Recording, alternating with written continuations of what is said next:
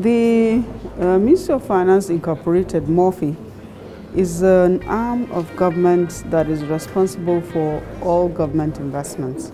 So wherever government decides to invest and float a company, MOFI will be the shareholder. So MOFI has the responsibility to be on the board, to have an eye on the runnings of those companies at board level.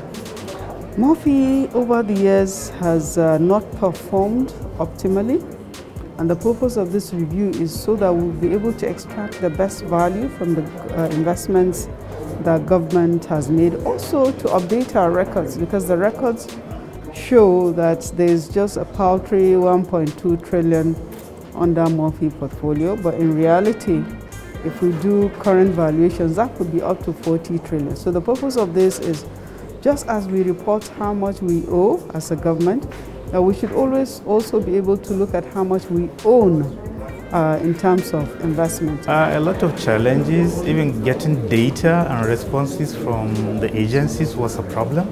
In the first instance, when you write them to say, give us the details about your shareholding, about your governance structure, about your financials, they were a bit suspicious of what our intentions were.